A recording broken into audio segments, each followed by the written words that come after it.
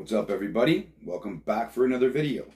This video is going to cover 10 board games that you can find at your local thrift stores, your online marketplaces. You can even find some of these at garage sales. You might even have some of these sitting around your house. And they sell for well over $50 on eBay, pre-owned. So stick around, learn something.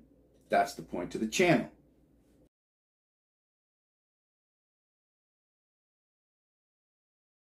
Okay, what's up, guys? Before we jump into the 10 games that I'm going to show you in this video, I'm going to quickly show you the search parameters that I use, because when you're searching on eBay, it is important to understand the prices that are actively listed for people to buy.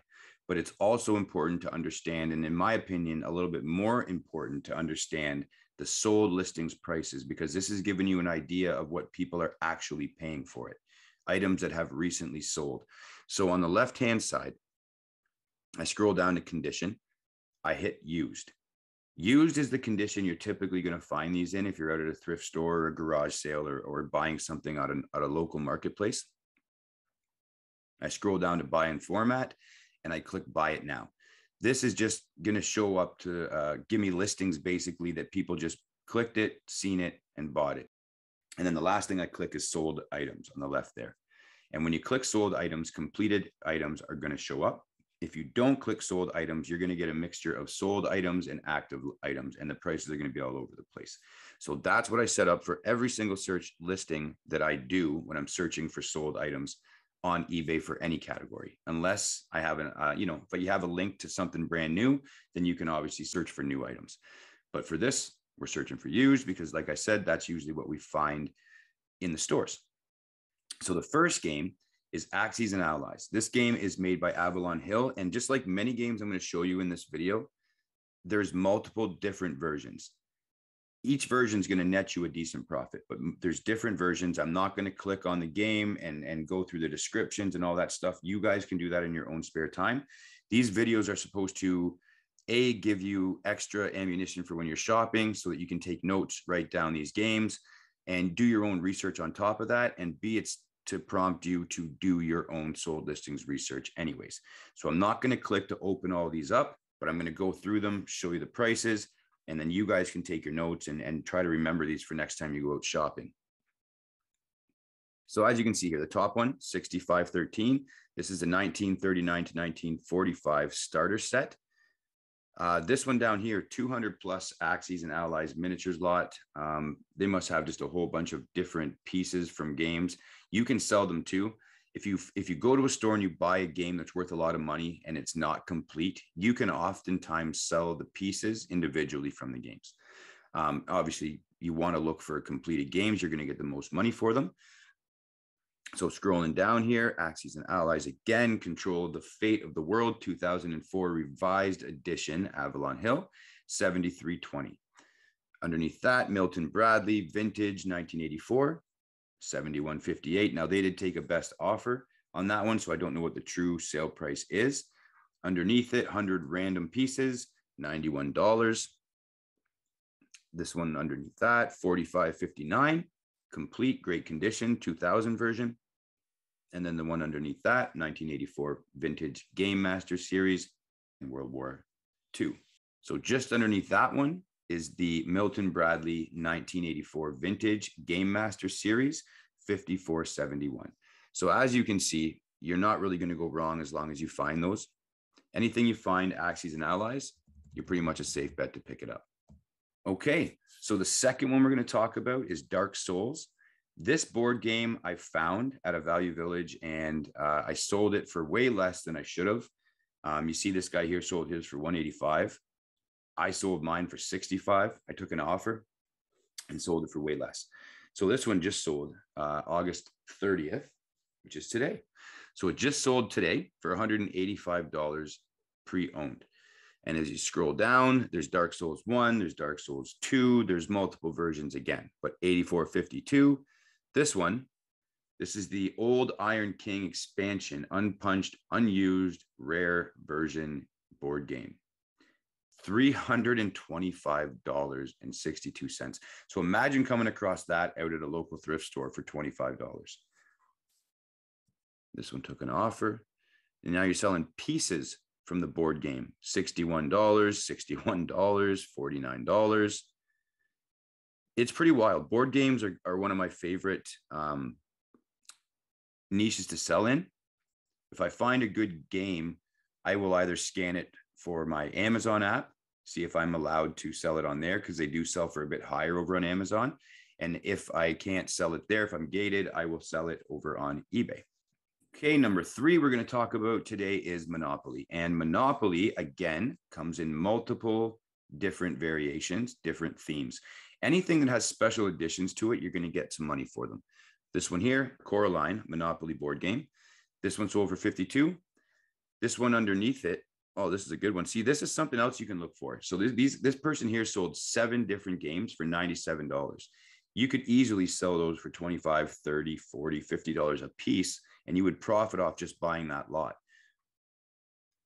Underneath this, we got a lot of Operation and Simpsons Monopoly. Simpsons games are actually something I'm going to be talking about coming up. They're games that sell for a lot of money as well, just because of the theme, and they're very popular. So we've got Pokemon Monopoly, $45.67. We've got the US Marines Edition from Hasbro, $65.11. Rare Monopoly Board Game Special Edition, $68. So again, I could do this all day, you know, $83, $52. So clearly Monopoly is another winner, guys. Take notes on these games and search them out. You know, go look at your Facebook Marketplace, look in Kijiji, check it out. You'll find these games. Go buy them, bring them home, and sell them. Next game to be on the lookout for is Lord of the Rings. You have Journeys in the Middle Earth, sealed contents never played. So the game has clearly been opened, meaning there's no outer wrapping on it, so you can't sell that as new, but the inside contents have never been used. That was a best offer on a $99 listing price. This one here, FFG Middle Earth, Quest LOTR board game, $130. Next one, best offer on an 84 listing, $60.91 for an expansion pack. Trilogy edition, $45. You're just going to continuously be on the lookout for anything Lord of the Rings as well. So the next one we're going to talk about is Risk. And again, multiple variations, all selling for decent money. So this one here, you got Halo selling for $45. Godstorm board game selling for $58. StarCraft Collector's Edition board game sold for best offer.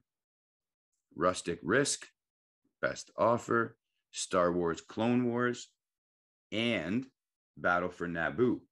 So you got 2 games. They sold them for $49.50. Zombies Unused, $71.63. Lord of the Rings Trilogy Edition board game, 2003, $45. The next one here, Star Trek board game. And again, $325, $115.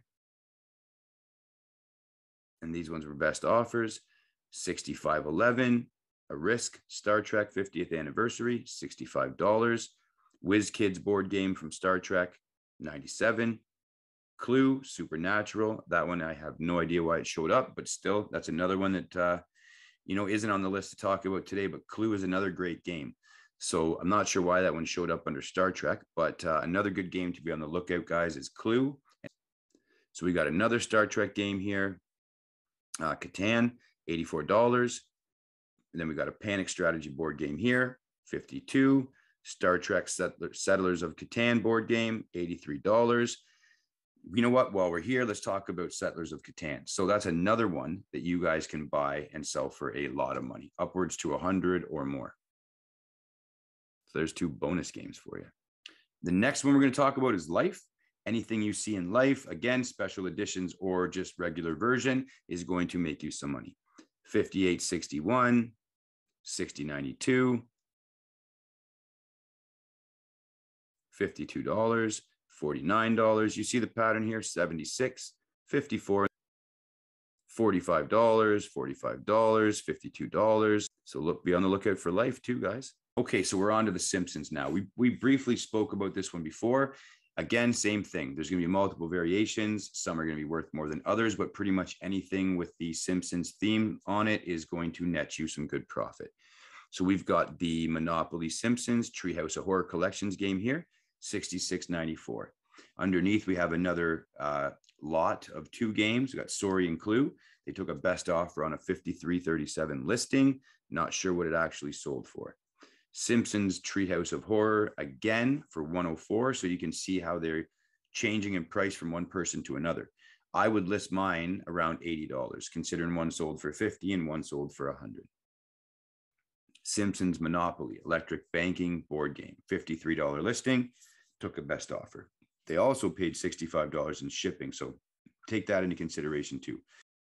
And there's the Treehouse of Horror again. So you're seeing this one again multiple times, selling for great money. So you're almost guaranteed that the Simpsons Treehouse of Horror Collections Edition Monopoly game is going to net you some money. If you see that, it's a surefire thing. You buy that game, you bring it home, and you make some profit. Okay, this next game is Robo Rally, and I have found this multiple times. I've sold this game at least 3 times, I think, on eBay, and I've sold a couple locally as well. Robo Rally. So this one here, 2005, $51.95. The one underneath that's a 2015 edition, sold for $68. Beneath that, 2005 again, $69.04. Right underneath that's the exact same game, $71.64. And then here's a different version, $110. Yet another version, $65.13. Okay, and the very last game that I'm going to talk about in this video, and again, you guys are more than welcome to go do your own research, and you will find a ton more games. I just tried to narrow it down to games that I've personally found or that I know are more available. This game is Robert Kiyosaki's Cash Flow. So there's Cash Flow, the normal game, and there's Cash Flow for kids. Any one of these games, you're going to be absolutely fine with selling very fast and making money off it as well. So this one sold for $58.61, and there's only 2 versions, I believe, of this game. So these ones here, they're the same games, $46, $49.48, $49.48, $45.59. See if we can find a kids version one. Oh, there's another one. Cash Flow, Get Out the Rat Race, $65.13.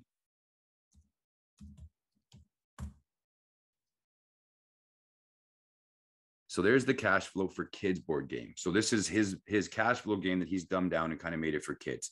So teaching kids about money, I think, is very important these days. A lot of people like this game. It's very, very popular. If you find it, it is a no-brainer. 45, 47, 47. He got 91 somehow. That person got 104. But you can see the prices. So like I said, guys, there's 10 games that can make you a lot of money. Hope you guys got some value out of it. Hope you guys took some notes. Hope you guys also paid attention to the sold listings research method, because that is very, very important to any reseller in any niche for any products. Thanks for sticking around, guys. I hope you guys got some value, and I will be back very soon with another video.